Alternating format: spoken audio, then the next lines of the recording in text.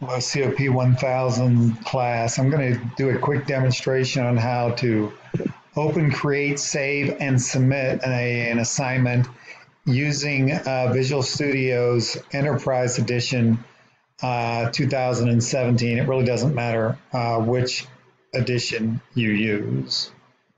So I'm going to start a new project.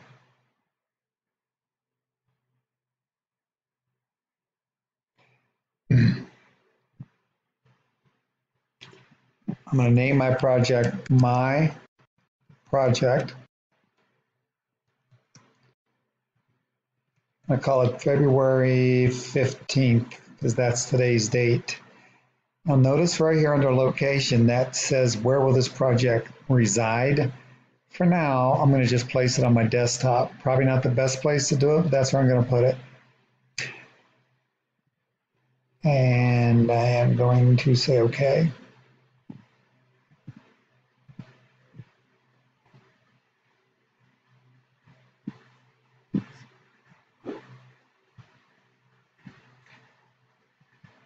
Now I'm going to come over here under Source Files, right-click, say Add New Item. I will select, make sure it says Visual C++, C++, and down here on the bottom,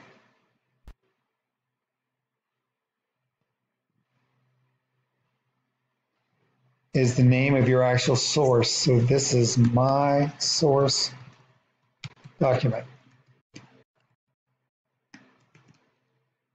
And you must give it a .c extension. I'm going to say add. And now I'm actually going to be inside of Visual Studios, ready to create my first project.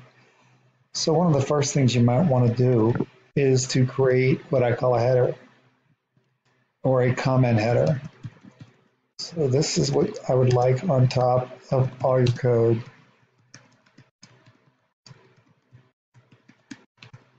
Your name, and along with your name, maybe something like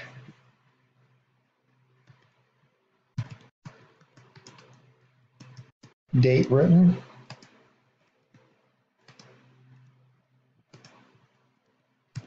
something like that.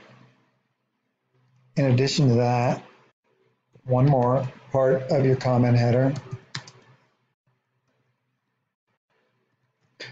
Purpose of the program.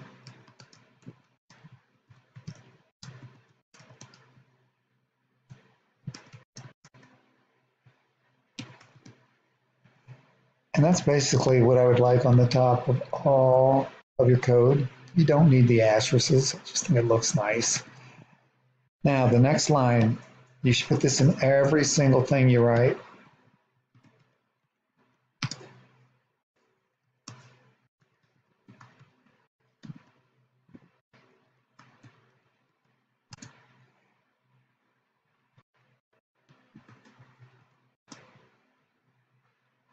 I can only type.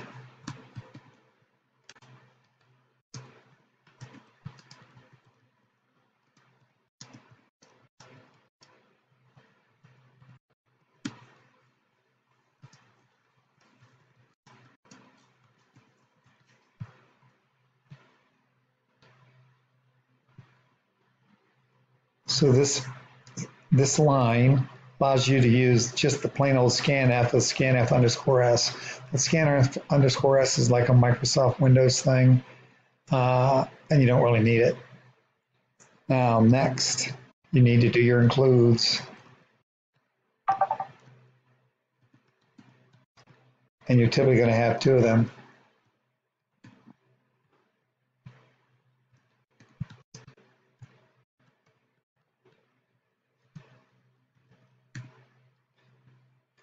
And then finally, you don't need to do this, but I like to.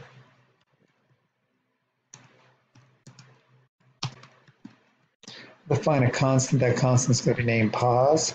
And all I'm doing is an alias for system pause, so the screen will stop after it runs, so I can read the output.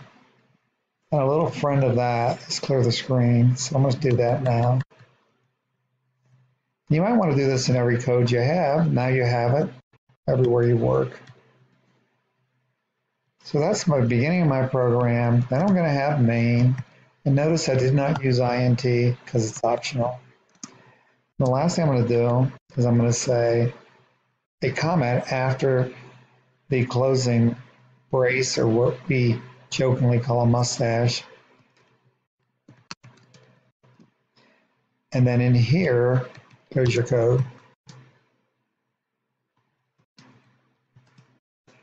All right, so let's assume this is done. I can run it, test it, and I'll run it just for the heck of it. So to run it, I just hit the little green triangle. It's running, it's running. It's going to do nothing but say press any key to continue. No, it's not, because I forgot to do the pause. Let's do that again. Now it's going to say press any key to continue.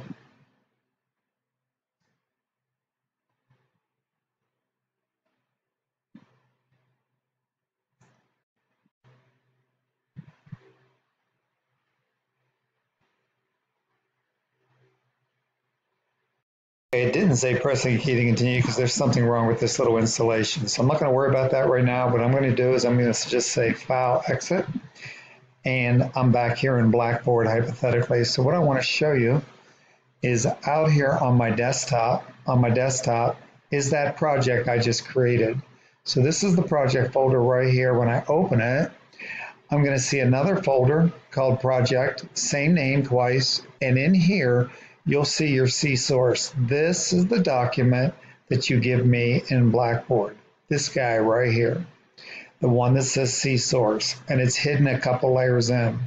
So let me show that to you again. Let me just get out, I'll do it again. See, it's right here. As a matter of fact, I'm going to go in Blackboard and I'm going to pretend like I'm submitting this. So let's assume that I'm doing an assignment in the course as a student, and I am turning in the grades assignment, or the name assignment hypothetically. When I'm done typing this, I'm going to come here and say browse. I'm going to browse my computer from where I placed that document or that project folder, which was in my desktop. Here it is in my desktop, and in my desktop there's my project folder, and inside of there is the source, the C source right here. I say click and open, and what happens is it's attached right here in Blackboard. It's attached in Blackboard. It's attached. Here it is. Down here, I hit submit, and that's how you create and submit a document in Blackboard. That's all there is to it. Thanks.